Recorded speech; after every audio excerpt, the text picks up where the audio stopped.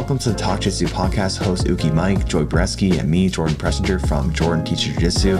All right, guys, welcome to the Talk-Jitsu podcast, episode 4. Today we have Justin Bruckmann on the show. Normally it's Joey, but Justin's our first guest, and we're super excited to have him here today. So, I'm your first guest? Yeah, you're our first guest. Ever. Yeah, exactly. No shit. I was about to shit on you and say you've had 4 episodes and not had me on yet, but it's okay. You fucking redeem yourself. So. Yeah, exactly. The first spot goes to you, so it's extra special. Oh, thanks, man. You know, but Thank we're like extra nervous because normally we just do this with Joey, and it's like we've been doing this with Joey for like months and months, so just like super but doing with someone else is going to be a little different, but in a good way. So we're excited for it.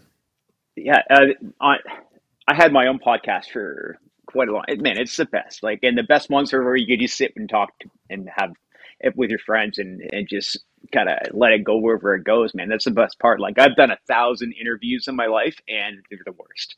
You know what I mean? Because people ask you generic questions. It's always better. That's the point of the podcast. Is just have a conversation, just sit and hang out with your buds, or learn new stuff, right? So, fire away, man. Let's do it. Whatever you want. Yeah, for sure. So first, just a bit of an introduction about Justin. Justin is a pioneer in Canadian MMA. He's, fought the best of the Canadian MMA fighters, been doing jiu-jitsu for a long time. And you're also a judo black belt as well. Am I correct about that? Yeah, you are. I started judo first. Yeah. So like Justin's been training since, first off, we'll just get you to answer this. So how long have you been training for, and how'd you get started in martial arts? And let us know. Yeah. My martial arts journey is crazy. I'm really fortunate. I'm like you. We are professional martial artists, and at one capacity or another, whether you're competing or running your gym or all your other things you're doing now, like that's what we do. We make our money off martial arts, and I started my journey, I guess you would call it, on March 2nd, 97. Like, I know the day. Wow. Because it was. I've told this story 1,000 times, and but I think it's an important one. Like, I was 22 years old, and I was on a dead end path. And what had happened is I was out drinking one night, and I got in a fight at the bar. And I woke up the next morning because it was like a Monday or a Tuesday or something stupid, and hung over, and I missed my ride to work. So I was wandering around town in Whitby in the slush in the rain, and I just happened to walk, like sulking basically, and I walked by this gym, and I wandered in the door and was talking to the owner, sort of thing. I'm like, man, I'm gonna fucking die. I got to do something with my life. Like, I'm turning into an alcoholic. My life's just shit. And I said, I just need to get in shape and exercise.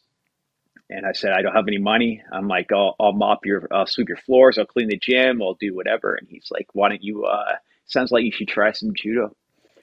And he's like, we had a class in about a half an hour. So he threw me a gi, put me on the mats. And then I did a judo class. I was like, holy shit. I came back and did another one that night. And then I went and quit my job the next day. And I've never done anything ever again except for like travel, teach, train, whatever. This job I have right now is like literally like the second job I've ever had.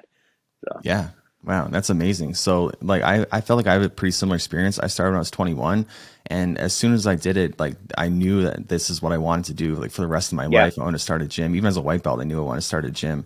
And it's pretty amazing just to have that, insight so quickly and fall in love so quickly with it. And so it was a judo gym that you started with, and then eventually you moved on to Brazilian Jiu-Jitsu and striking and all that too. Yeah. I dove right into judo. I just found it. Judo comes naturally to me. I have my jiu-jitsu, things like that, I have to like work really hard at, and kickboxing stuff. But judo, like even to this day, out of shape, I can just do judo. But that's because all jiu-jitsu guys suck at judo too, right? So it makes you look good. But I just took to it naturally, and it said same as you. Like I knew, I'm like, I don't know how, but I'm doing this. Like, this is what I'm gonna do. And it was, for me, it was a pretty easy decision because I had nothing anyway. You know what I mean? Like, it's not like I was giving up anything to go and, pursue this dream. I literally had fucking nothing but the clothes on my back anyway. So really I had nothing to lose. And I just went all in on it. And then I trained judo for a couple of years, and I competed in judo like the first week I practiced. So I had 3 practices, and they put me in a tournament. And that was Wow. beginning of my competitive career. Wow, that's And bold. How to go for it? oh, bittersweet. Like I won my first tournament, but that's actually the same day that I injured my neck for the first time. Mm. So, which is why I retired in the first place. So the lifelong injuries that I had, that I have now and I deal with now are actually from the very first week I started training ever. I've never known what it's like to train without, herniated discs or anything else. Like, so I've had that injuries from day one, but I went through the judo scene, like provincial judo scene, like really fast. And I was in 11 months, I became a brown belt, which is pretty That's quick. fast. Yeah. Yeah.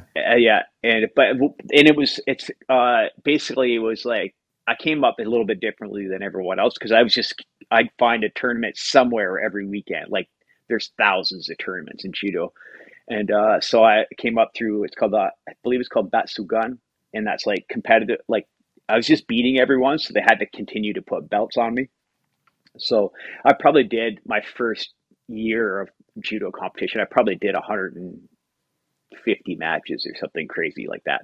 I just ripped through that. And then the way judo works, is once you're a brown belt, you have to sit for a year before you can apply for your black belt. It's a way different system than jiu-jitsu is, right? You have to collect points and competitive points and time and rank points, and then you go in front of a provincial grading board and stuff like that. So what had happened is I got to brown belt, and I think and then it was, I sat around for a year and I waited for grading. And grading for judo back then, I'm not sure now, but grading was 4 days long. Wow. And 2 days is like you're doing your technique kind of thing. Like you're showing, all the syllabus, like all your throws and all your ground techniques. It's all the same stuff as we do now for jiu-jitsu, really. It's just a little more formal. And then the second 2 days is you do your forms, your katas and stuff like that, right? Which I only learned for that. Like I never practiced it. Some people do it just for the art form and they like that stuff. I'm like, I just want to fight. Yeah. And what had happened is you back then, I think you needed like 110 points to get your black belt, right? So the way it works is when you compete, you get points based on how you win your like competition, and then points for each rank that you beat. So like if I throw a brown belt for Ippon, you get, I don't know, like 20 points. If you throw a black belt for Ippon, you get like 30 points or whatever. And it all stacks up over your years, and that's how you accumulate your points. And then you apply, and then you go through your grading. But what happened? I already had my points for the grading, and I did the first 2 days. And then it was the Ontario Open, which was a big judo tournament that at that point was the next weekend. I went into that tournament, and there was my bracket was a pretty massive bracket. All the Quebec athletes and stuff were here, and I ended up with I can't remember. It was like 2 or 3 Olympians in my weight class, and I was just a brown belt. So the way it unfolded, they just underestimated me. Walked out, and they're like, "Oh, how are we gonna slap this little bitch around?" And it was pretty cool because everyone in the whole arena stopped because they wanted to watch the Olympians compete. And then they ran into me, and I slammed 2 guys that were on the Olympic team. I fucking dropped them on their heads, and so I think I won 4 matches that day, and I ended up with and then I actually lost in the finals to the national champ, the junior national champ. So I beat all these guys, and then I get my ass handed to me by a 17-year-old at the end. But oh man, yeah, the way she goes sometimes. He went to the Olympics too, so I'm okay. Yeah. But so I went back to the second half of the grading, and they're like, and there's like a couple hundred people there, and all the big grading board, like, and then Mr. Bruckmann stepped forward. I'm like, fuck, here we go. Like, what did I do wrong? Because no one liked my sensei either. Like, he was kind of like not everyone's favorite. So I'm like, oh, whatever. And they're like, they gave some sort of speech, and I'm like, holy shit, I think they're complimenting me. And they're like, go sit down, Mr. Bruckmann, you're done for the weekend. I was, what the fuck? So I skipped out on the second half of my grading because I had cleaned out the entire country in one tournament, and you needed 110 points for your belt, and I think I had 360 or something like that. So they just basically sat me down and said, "You're done. You're good to go." And that made me, as far as I know, I'm the fastest in Canada to ever receive a black belt in judo. Wow. Wow, that's amazing. And so to go back to your original question, in that process, how I started jiu-jitsu is I always knew I wanted to do MMA. I didn't know there was a way to do it, but I knew that jiu-jitsu was the next step. So I met Monkey and Shaw Franco and all my teammates. Like in the process of doing judo, I started cross-training in jiu-jitsu as well.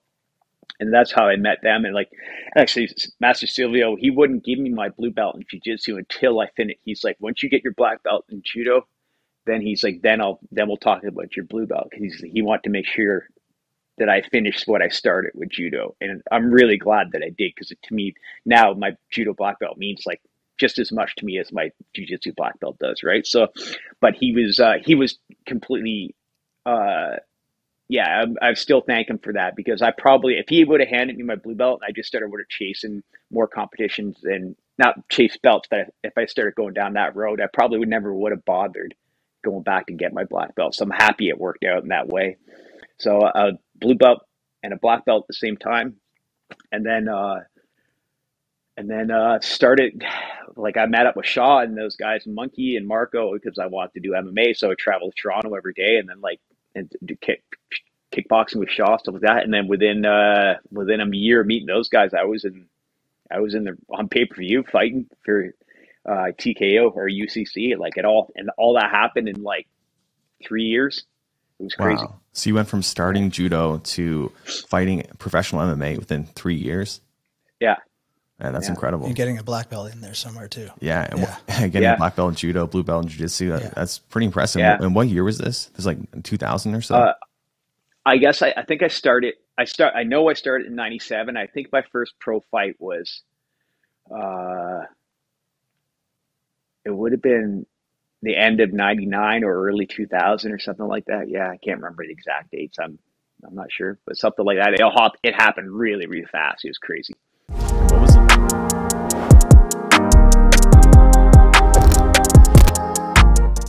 And what was it like back then, training for MMA? I imagine much different than it is now. Like now there's huge teams. Yeah. Yeah, you guys, I imagine, kind of like grassroots, kind of had to figure it out yourselves, because you guys were the first real Ontario MMA fighters ever, really. And was it illegal back then, correct? Yeah, it was. The only places you could compete then was on the kind of reserves and stuff like that. And I was actually, my first pro fight was the first sanctioned event ever in Canada, was in Montreal. Yeah, they were the first time they had a proper commission, and everything in place. Completely different than what it is now. We were in a ring. There was only 3 weight classes, but that was like the start, the grassroots of it all. And training back then was, it was still very, very style versus style, right?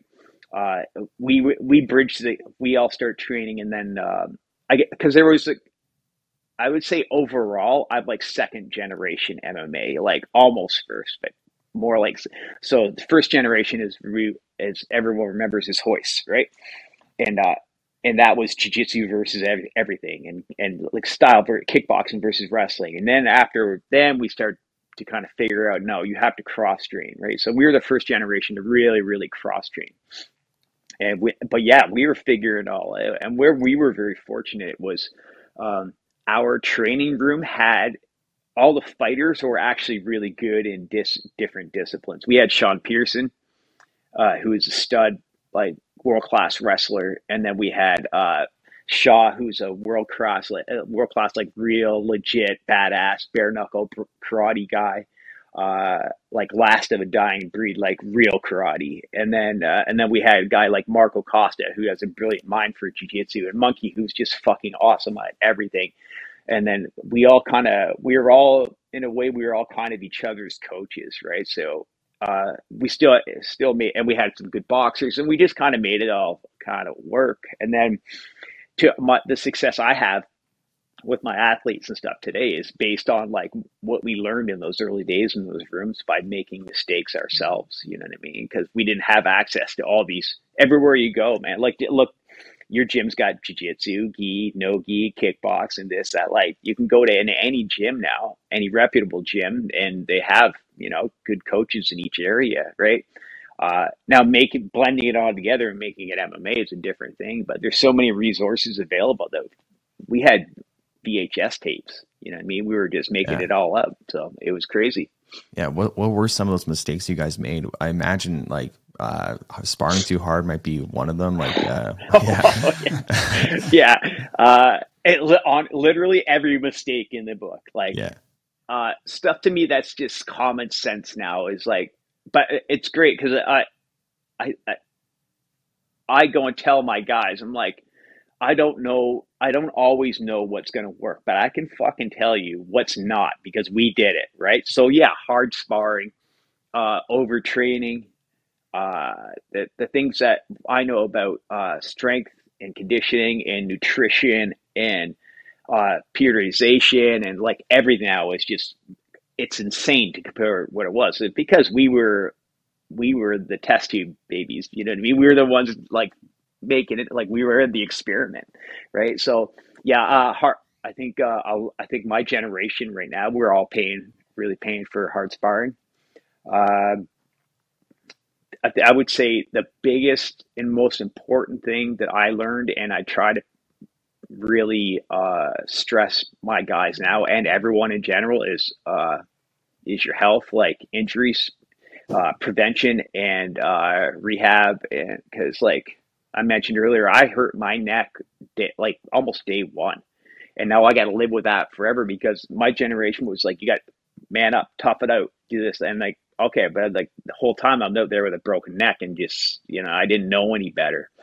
So someone gets a slightest boo boo, I'm like, okay, well, let's educate ourselves on that injury. Let's find out what's going on because maybe it's nothing, but maybe it's something becomes nagging and then chronic, and now the next thing you know, you're hooked on pills or whatever. Like, you know what I mean? Like, there's injuries out there that can change your life forever, and they happen to you as a young person. We still got 50, 60 years left on this planet, man. It's no way to live. So I think, yeah, being much more proactive with the injury prevention stuff, and educating yourself on things like injury and rehabilitation and proper nutrition and proper weight cutting. We didn't know how to cut weight, you know, all these things. Literally did everything. I can't even think of anything we actually did right except just being tough. You know what I mean? Like, yeah, we made every mistake you could. If you could dream it up, I could probably tell you, yeah, we did that. It was pretty dumb. How do you find the gym atmosphere then compared to now? The gym culture. I've been around for long enough to watch it go kind of through waves, and I'm sure you guys have too. Where my first team are my family members, like my brothers, and which is something I don't say. Brothers is something I don't say lightly. Like, there was a camaraderie in that room that I never had any time ever in my life, and like, because my family life was and things like that. Like, I had a unusual childhood and adolescence, and I was always searching for something. And when I found these guys, and I'm like, that's where I knew that I belonged. That's where I felt really actually like properly loved for the first time in my life. And that's something that I've seen come and go.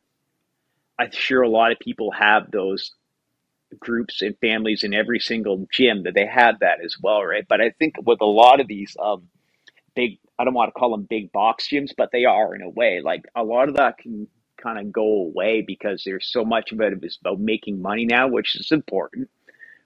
Or it's just like, it's so competitive that people are missing the point of it all. Like, it's to make, I don't know, it's hard to explain, but there's a million ways, excuse me, that it's changed over the years. And,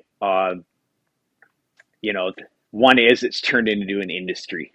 You know what I mean? You live it, you understand, like, you have to find a balance of like having a gym that creates a good product, like proper, like real jiu-jitsu and real kickboxing, but still market it to everyone, and then still make competitors. So you're not you don't want to be a McDojo either, right? So I think the business side of things is the one thing that's really changed the culture of the entire thing. Frozen. And the level of competition you see has changed things a lot too. You see a lot of guys jumping from team to team now that you didn't used to, right? Yeah.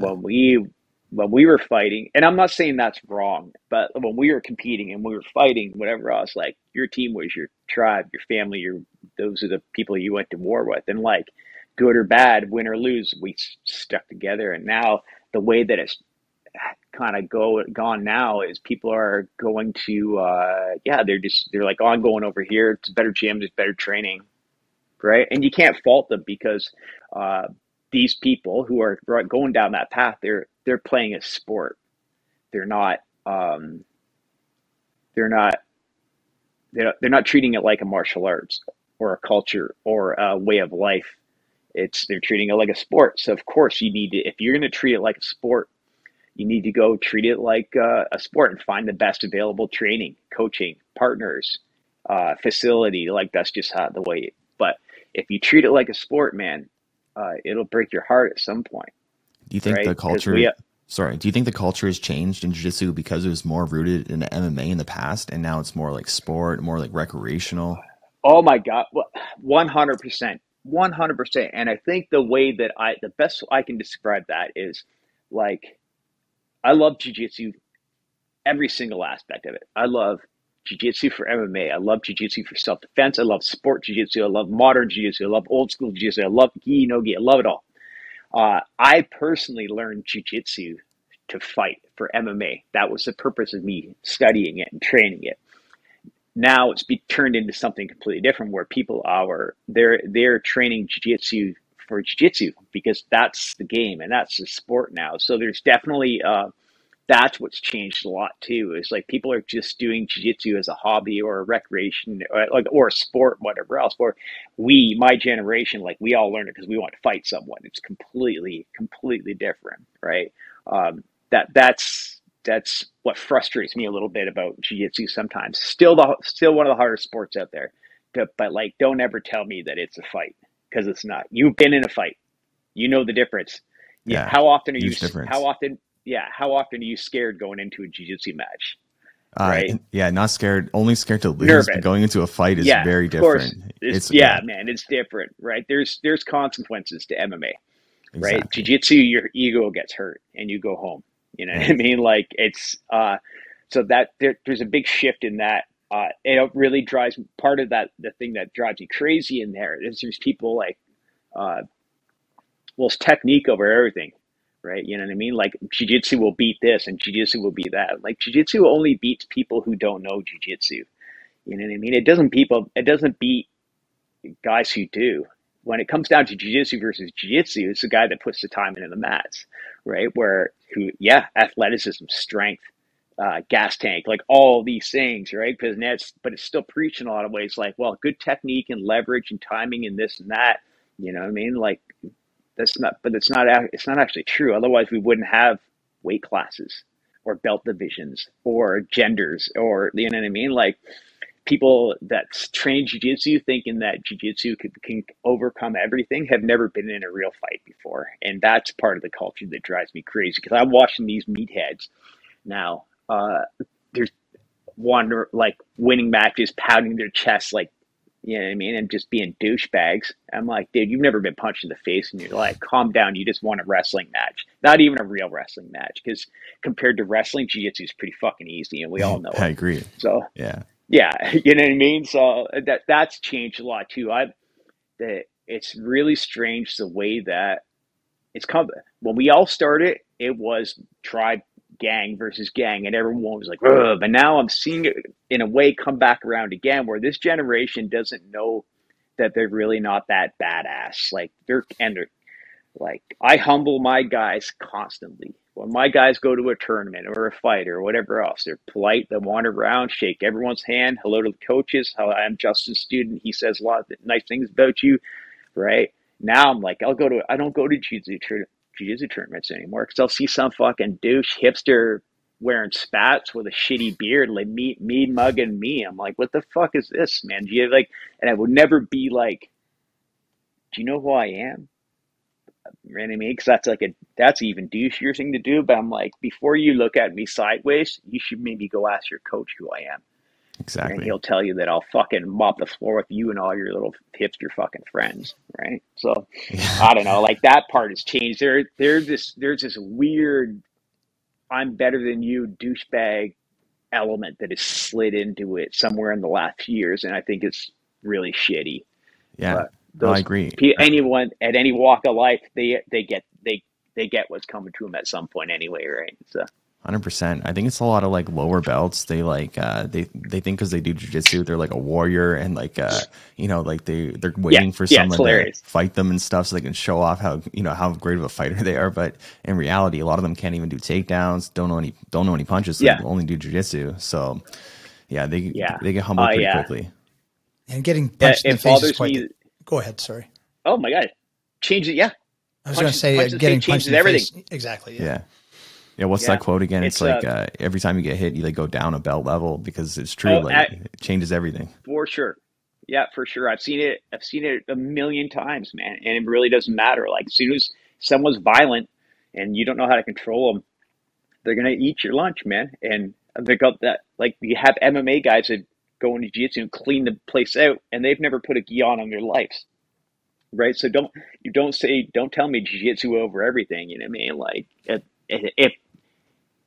I don't know. It really bothers me. But again, the benefits are so incredible. Like, it doesn't even compare. I'm just a snob, you know what I mean, in a way. So like, but because there is a lot of things that have gone kind of weird that I don't really like. But yeah, a big part of the problem is, the rule set and everything's changed the way, like, you don't even have to take, you can go all the way to the worlds at an elite level and never have to score takedown on anyone now.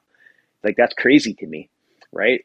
If you don't, the essence of Brazilian Jiu-Jitsu was self-defense. You should know how to, first off, you should know how to run away. That's what Jiu-Jitsu is designed for, is that someone grabs you, you can break free and run away. Or if someone tackles you, you can get yourself to a position where you can run away. And if you can't run away, then I'll strangle the shit out of you, right? No other martial art will do that for you, right?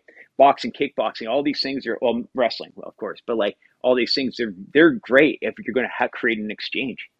But the moment someone grabs you, where's your boxing or your kickboxing, whatever? Not that they're not all amazing and functional. I train all of them, but jiu-jitsu is the one that's going to create opportunity for you to get out, right? Yeah. And these guys they don't know how to block a punch or smother a guy or take them down, right? All they know is lapel stuff and worm guard and all this shit. I'm like, that's not going to save you. You know what I mean? But that's fine. You're playing a sport, but like, don't tell me otherwise. You know what I mean? That's the stuff that drives me nuts. Yeah, I agree. I think that's where the differentiation is important, where it's like, it's fine if you do jiu-jitsu for a sport and you only take it that serious. But if you do it as like a sport recreationally and you consider yourself like a warrior and a fighter, it's probably best to reflect on that. And I know, like, for me, like, as a black belt, like, I would never want to get into a fight now because there's so many variables and, it's just not worth the risk whatsoever. Yeah. But like, as a blue belt, I was one of those guys like, oh, I can take on anyone, just like so delusional. I feel like, as you kind of get up in the ranks, you obviously become wiser, and you also become a little more like cynical and like really understanding like, the faults in jiu-jitsu and how it could be improved in the culture and everything. Oh yeah.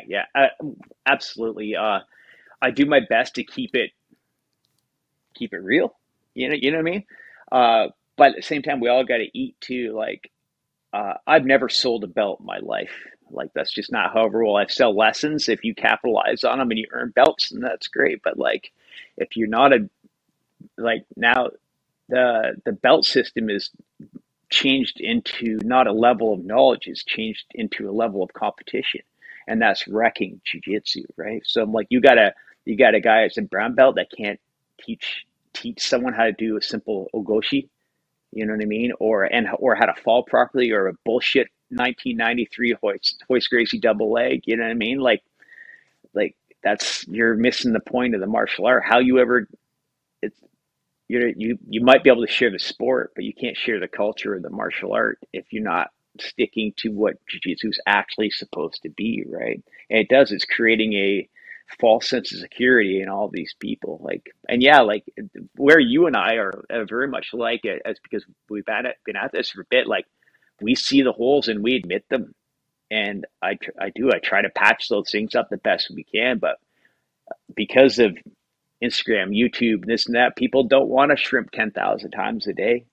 They want to do flying arm bars and the latest technique that, you know what I mean? Like that people give you a 20-second clip of, you know what I mean? Even though they don't know what the fuck they're doing. And like, yeah, it's a totally different planet, man, with jiu-jitsu planet now. So.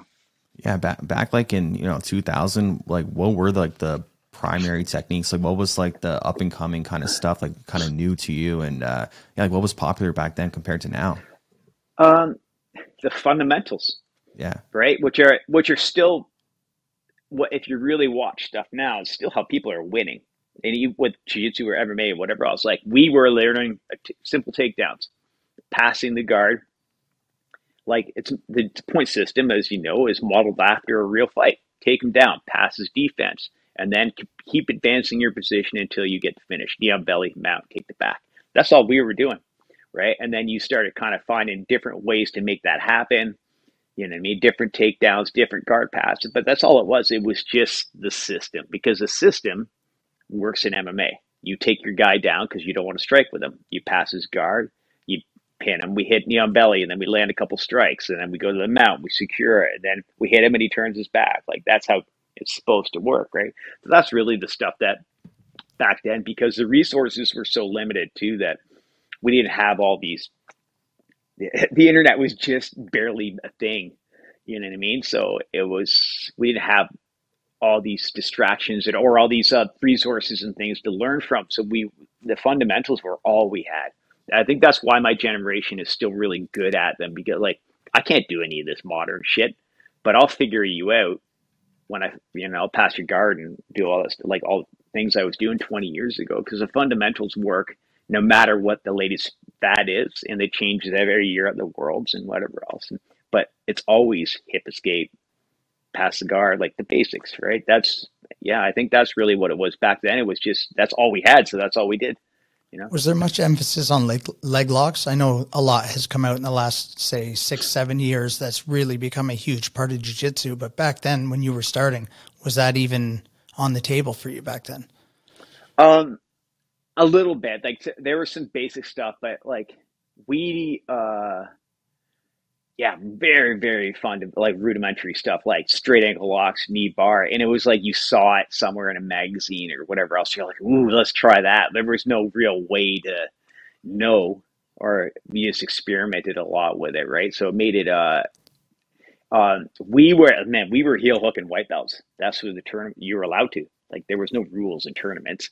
Like you just went out there to submit guys. There was no points yet, nothing. Right. So we just smash. Now it's changed over the years where you don't do those attacks till you're a higher belt, which I still think is really important. You have to learn them, but you can't have white belts, blue belts heel hooking each other. That's how bad shit happens. And then none of us are going to have a job.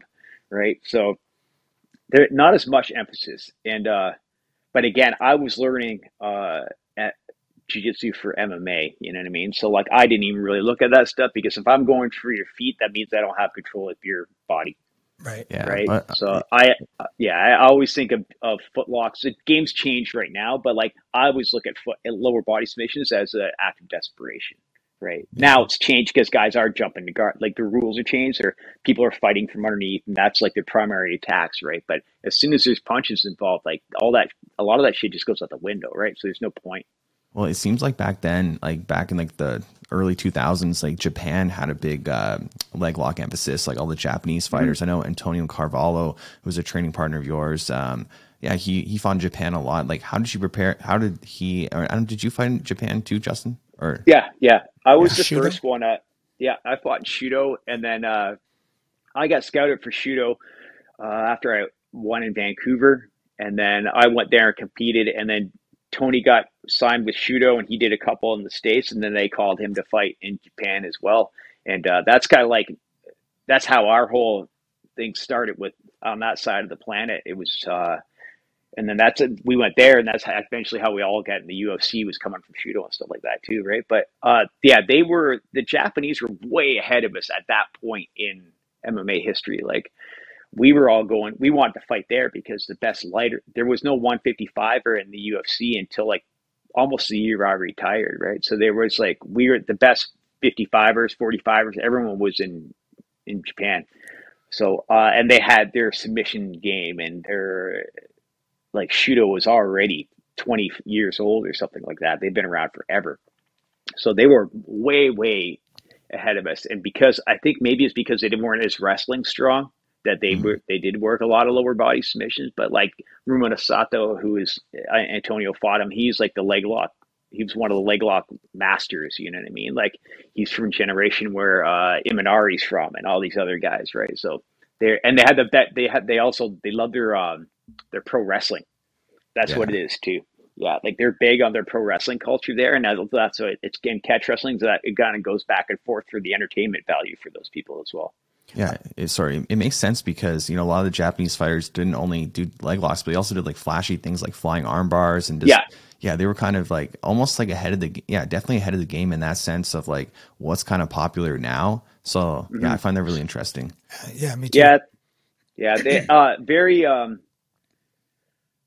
sports entertainment oriented. Like, you would they appreciate, to this day, if you go to a Japanese event, it's quiet. You know what I mean? They still appreciate the technique. It's not that just bleed culture, or that let's get wasted in the stands and like wear tap out shirts. It's like they actually appreciate what they're watching. So it makes the sport a little, so like you look at back at Pride and things like that. You can take losses, right? Because you were fighting for the entertainment of the crowd. You're not necessarily fighting for of course you're fighting for the victory, but that it was to entertain the crowd while you were fighting. So you could, if you went out there and you lost 2 in a row, or 3 in a row, but you're a fucking warrior and you put on a show and the people love you, you're going to come back because you're selling tickets. Now, the way it is now, I'm like, you can't get to the UFC until you have that like 10-0 or 10-1 or whatever else. And if you're in the UFC and you lose a couple, then you're gone. You know what I mean? Like, it's a little bit different culture over here when it comes to that. So that allows you to take those bigger risks and do flashy shit. You know what I mean? Because the crowd appreciates the effort. You know what I mean? Like, the problem is with those big, flashy, explosive techniques, when they go wrong, is usually when something bad happens to you, right? So exactly. So you said that when you were coming up, it was more about self-defense. Do you find that the BJJ for self-defense now, have you seen a lot of that online, the newer stuff? Some of it's pretty crazy. Yeah. A lot of it's a lot of bullshit. 100%. Today, anyways. I still, like, a lot of our warm-ups, some like simple stuff, self-defense things that I put in there that I try to teach. When I teach, I'm like, this will work, gi, no gi, self-defense, MMA, like across the board kind of stuff. So like, I add simple self-defense stuff in based for our warm-ups, because no one ever wants to like drill self-defense or practice self-defense. It's boring as shit, right? But I'll make you warm up with it so it's drilled into your head. You know what I mean? So if you ever do need it, and it is functional, when I wrist lock everyone, I can't roll anymore, I'm broken. But if you touch me, I'll fold your wrist backwards. Like, that's just it's self-defense, right? Some people call it prison rules. I call it self-defense. But that's it's like anything else. As soon as it's marketable or if people monetize it, you're going to find poor versions of it everywhere because people are trying to cash in. You know what I mean? Yeah, there's horrible self-defense out there, just like there's horrible fucking like diets and horrible recipes and horrible this coach and that coach. Like, there's always going to be what's real, and then someone sees how it works and they're like, I can get paid to do that, and they'll do their own version, and it usually sucks. But yeah, there's some bad shit out there that'll get you killed.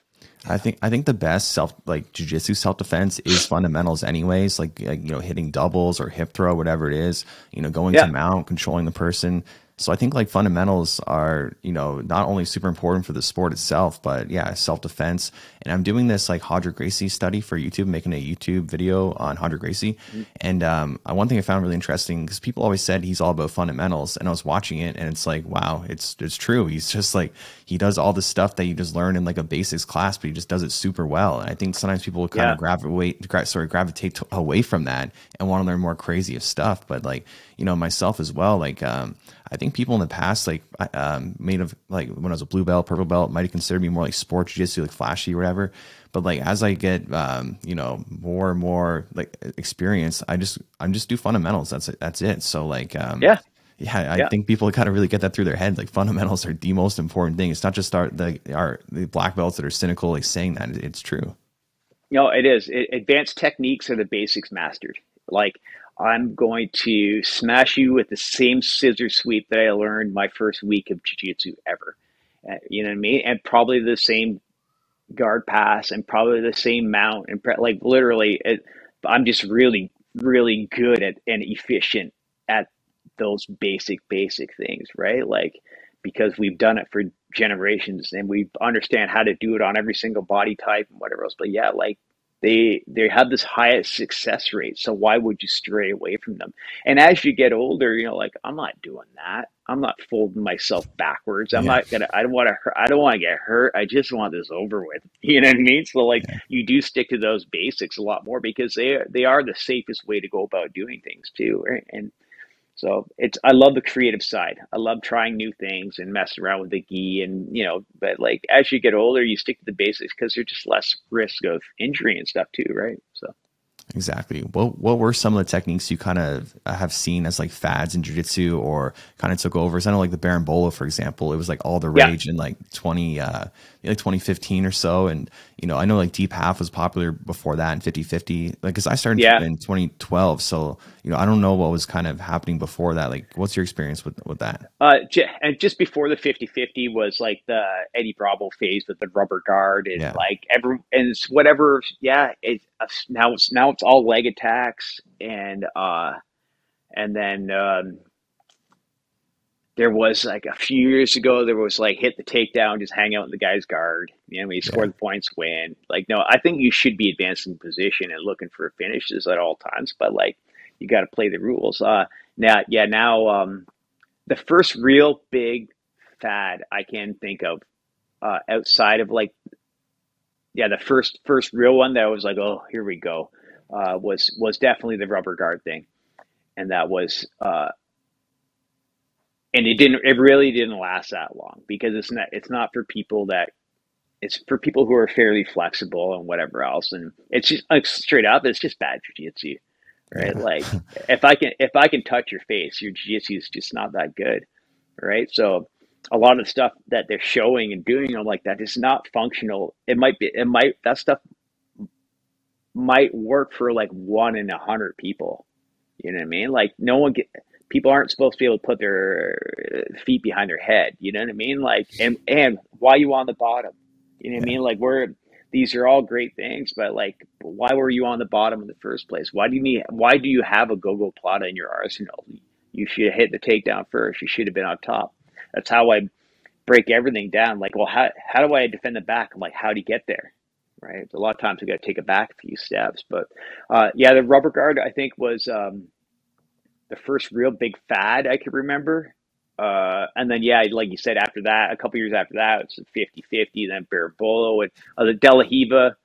But De La Riva actually was probably before the rubber guard thing, but the De La Riva I still think is very functional. Yeah. You know what I mean? Like, there's some versions of it. I'm like, well, I'm not trying that, but it's actually like, De La Riva is genius. You know what I mean? I think there's still tons and tons of stuff that, even from a self-defense perspective, like that, a lot of De La Riva stuff like works very well. So that, I know that was a big fad, and I also think it's part of jiu-jitsu that you should learn, right? Yeah. On top of your fundamentals. So I think it's really important. Well, because realistically, you know, if someone is like standing, they're not on their knees, you need to get some Mhm. sort of guard. And a lot of times, Yeah. you know, it's gonna be difficult to get a half guard or close guard, and you're kind of forced towards like Delahiva or reverse Delahiva. So those are definitely a necessity. But then you start getting to things like, you know, like worm guard, and like even I like lasso, but lasso is definitely like a more sport type of guard. And Yeah. yeah, there's just some of these positions that yeah, are just kind of like, I don't know, I guess kind of like taken away from fundamentals, and people really like focus on them so much and really try to figure out like every minute like detail and all sorts of crazy stuff to it. So yeah, it's like it's yeah, I'm not sure I'm going with this. No, no, I understand what you're saying. Like the beauty of jiu-jitsu is that it's progressive. It is constantly evolving and always changing, right? But I think what people need to focus on is not the next fad. You need to focus on what's the next thing that works. You know what I mean? Like that, because jiu-jitsu is notorious. They're like, oh, that's a double leg with this and that. Like that's jiu-jitsu now. They're like, oh, that's a cool throw, and that's jiu-jitsu now. You know what I mean? Where wrestling doesn't do that, judo doesn't do that. They're like judo, wrestling, this and that. But like jiu-jitsu will take credit for anyone, so they just keep stealing shit and adding, right? And I think that's great. You have to evolve, but I think we have to really focus on like it's good to evolve, but don't just throw random shit in there. Like if it doesn't work for the majority, then that shouldn't be jiu-jitsu. You know what I mean? Like picks you, yeah, fads are just fads. They come and they go. Do you think Right? that Like, sorry, do you think it should even be called jiu-jitsu now, like no-gi at least, or should it be more like, you know, submission grappling, because it's kind of you know, gone pretty far from the source? yeah, that's a tricky one, and that just goes back to like the belt color being the level of competition instead of the level of knowledge. That just reaffirms it. You know what I mean? We're like, okay, purple belt. How are you a purple belt division when you've never put on a belt? You know what I mean? Like Yeah. that. So I think if I'm not saying you got to train gi, but if you're going to call it jiu-jitsu, you should be training the fundamentals and understand the history, and you should know your lineage, and you should understand the heritage, and like you know what I mean. There's of jiu-jitsu. So otherwise, yeah, what is it? Catch wrestling, submission wrestling. You know, I'm not really sure. I don't know. It's tricky because most of the best guys in the world, they are coming from jiu-jitsu, like in a way still, but that's where it's got kind of weird where they've gotten yeah, they've really gotten away from that. Like these guys who um there's great coaches out there, Danaher and all these guys, but I'm like they're going out, and these guys never put on a gi before and whatever else, but I'm like, yeah, but where'd you get you? And he is a genius without a doubt, right? But I'm like, but you were a jiu-jitsu guy with a gi on and a belt first. Like where did you lose that part? You know what I mean? Like, so these all, I don't know. I just think if you're going to call it jiu-jitsu, you still got to, you should have some knowledge of your roots. And that is where we're losing the culture of things, is because it's a sport, right? You have a purple rash guard now instead of a purple belt. It's fucking weird to me. Do you think that combat jiu-jitsu is a phase that people are going through, or do you think it's important for people to learn positions can get you fucked up if you're in the wrong spot? Fucking the dumbest thing in the world. Okay. Yeah. And it's fucking stupid. You've seen that one, it went viral. The guy recently, he's going for a heel hook and he gets the palm strike and goes to sleep like bad. You've seen it. I'm sure you have. But like, that's the point. Like, fight or don't fight. Don't tell me those combat jiu-jitsu guys, studs for sure. But don't tell me if you've never done, if you're doing MMA and you're doing that just as a high side hustle, or if that's your thing or whatever else, yeah, for sure. But it's not a real fight, right? So again, now you're at combat jiu-jitsu, you jump on all these heel hooks, this and that, and then the answer is one punch in the face. Like, I think it's the dumbest fucking thing in the world. You either do MMA or you don't. Like, I don't know. I don't fucking get it. Yeah, Right? I agree. You It's not my might as thing well at do all. that. Yeah, like just do those slapping contests instead if that's what you're gonna do. Like, Yeah. it doesn't make any sense to me.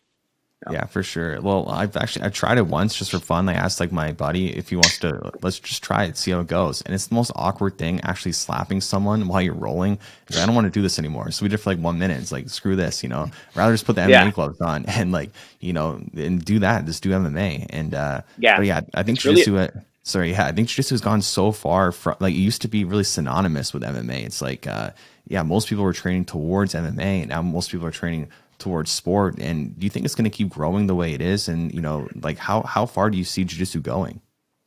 I don't know. It's, I do love the ever like evolving part of it.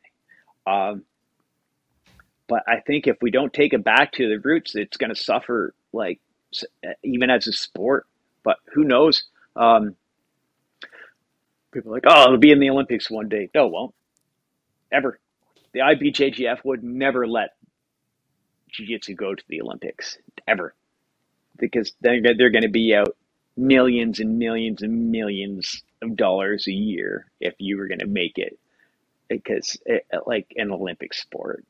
Olympic sports are, like, you don't pay to go to judo. You don't pay to go to wrestling. Jiu-Jitsu is, like, become monetized, which will never make it a great amateur sport. You know what I mean? Like, and because the rule set's always changing and there's so much politics and this and that, like, it's just insane. Also, so I just brought up the Olympics, but what's messed everything up too is now they have world championships for like every belt division. Yeah, right. Exactly. Fucking dumbest thing in the world. Like, I appreciate it. I'm like, man, travel, compete, like, get the experience, go to cool places, meet great competition, whatever else. But like, you shouldn't be a world champion unless you're a black belt, in my personal opinion. Like, in judo, you don't go to worlds as a brown belt. Like, you also can't pay to go to worlds. The worlds are every 2 years. You have to win your state or your province, and then you have to win your country, and then you have to qualify in a whole bunch of international tournaments, and then you'll be invited to go compete in the worlds. IBJJF, you got the money or funding or whatever else, you just pay your whatever and you go enter. How's that a world championship? Like, there's a million kids in Brazil that'll fucking smash you. They just couldn't afford to be here, right? So I don't know. I can't even remember where we're going with that. Like, the future of it, I don't know. I hope, I think it's going to keep evolving and keep growing. I just hope at some point it finds its way back to its origins and its roots a little more. And I think that's the most important thing, is like, don't forget that it's martial art, because if we completely forget, then the whole thing's fucked. Like, you know what I mean? So.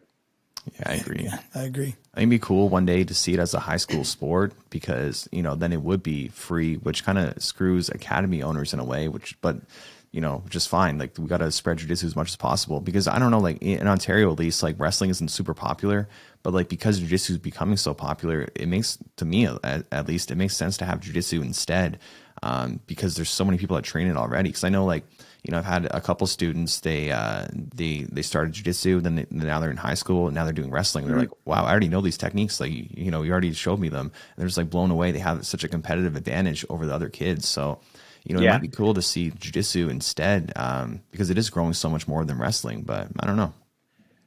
Yeah, you could look at it the other way too. There's been a resurgence in wrestling as well, because of jiu-jitsu and MMA. Like, if you look at a high school wrestling team now compared to what it was 10 years ago, they're much larger. That sport is growing and growing again, like, huge. And again, I think it's hand in hand, which is grappling in general. You know what I mean? And now kids who are doing jiu-jitsu or want to do MMA now, they have a better understanding that they can go through post-secondary doing wrestling, right, and still come out the other side with a degree and fight MMA. You know what I mean? So, like, there's still, but who knows? Like, the Olympics tried to get rid of wrestling a couple of years ago. Oh yeah. And wrestling is the oldest, like, sport on the planet. You know what I mean? It is, when you think Olympics, you think, I personally am like, wrestling and running. Like, that's as old as it gets. You know I believe what I mean? wrestling Like, that's was what the the Olympics first sport. are supposed to be. Yeah. I think it was the first sport ever. First Olympic sport. Right? Yeah. Yeah, it's crazy. And they want it, like, So I don't know. I would like to see it I'd like to see it just more accessible, right? Of course, me and you, we got to make a living, right? So yeah, we got to have our gym and teacher, but I like, there's, there's a lot of projects like X Guard, and there's also like, I mean, yeah, after school programs would be cool, or just more community programs, something like that, where it made it a little more accessible to people and a little more, and then we share our knowledge. You put this after school program, you put one of your purple belts there to teach a couple days a week and to spread it through the community. And then people aren't going to go there instead of your place. You know what I mean? They're gonna go there, learn, and be like, I want more, and then they go to Jordan's place. You know what I mean? That's the kind of way. I just think it's such a positive thing to be able to expose kids to, whether they're really small or they're in high school or whatever else. So I think, especially inner city or rougher neighborhoods, if they had a jiu-jitsu program, and it would just change so much, right? But not everyone could afford that membership every month, right? So, but Yeah. that's something we're working on. I'll let you know soon. Yeah, well, I think one thing about both me and you, we've never been about the money when it comes to jiu-jitsu. Like, I know, when I used to come to your gym, you never charged me for a drop-in, and I always like super appreciated that. And because it would cost me a lot of money to get there, because it was like an hour drive, so gas money. Mm-hmm. And I've taken that same approach too. So like, I've never charged a drop in ever at my gym. And people always ask me, like, they want to support the gym, and we get visitors all the time. But I'm like, no, like, I want to return the favor, and do what I think is right. But a lot of gyms, like Atos in California, I'm pretty sure they charge like $80 or something for a drop in, which is like ridiculous. And, but just a lot of gyms in general charge $20, $25, $30, whatever it is. Like, what made you like decide not to charge, the drop ins? Like, what was your mentality? I think I don't fault people. It's a business, right? They got to do what they got to do. It's when you're nickel and diamond people that bothers me. But like, I think I've just been given so many opportunities in my life, and I think, and I'm really community minded. I'm like, someone invited me on the mats one day, just one day, didn't ask me for anything, and it changed my life forever. And not only mine, I've changed, like, I've had thousands and thousands of students that have all, and there's so many great success stories. You know what I mean? I think, the only reason I charge for jiu-jitsu is so that I can share more jiu-jitsu. You know what I mean? If we don't keep our lights on, a pair of bills, how do we keep going with this? We can't do it for free, right? I think, but yeah, as far as like, I've never done it for the money. Of course we need the money, but that wasn't my primary like motivation. It was just that jiu-jitsu saved my life. I literally I would have been dead or in jail, or if I didn't find the martial arts path. And so, and I know I'm not that unique. So when people come in the door, you have to help them, because you never know what anyone else is going off. You don't know how hard their life is, if they have any money, if they don't. Maybe that $20 that you didn't charge them is what was their fucking food for the week. Like, it's just me having one extra or two extra people drop by to train and hang out and have fun with. I don't need to make money off of that. And again, it all goes back to just the chance I was given.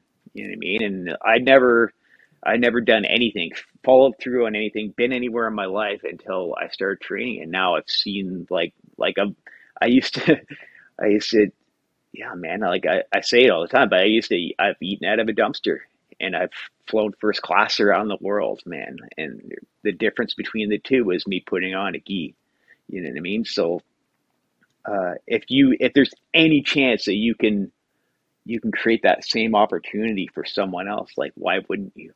Right. Yeah. And maybe if I didn't even think about not charging or this, that, but I'm like, maybe, yeah, you mean, maybe that's exactly. It's what helped put you on a kind of a more path that you're on as well. So that just goes to show that it pays off. You know what I mean? So, man, 100%, because, I progressed significantly rolling with your guys, because I didn't have a lot of higher belts to roll with. And, you had a ton of higher belts to roll with.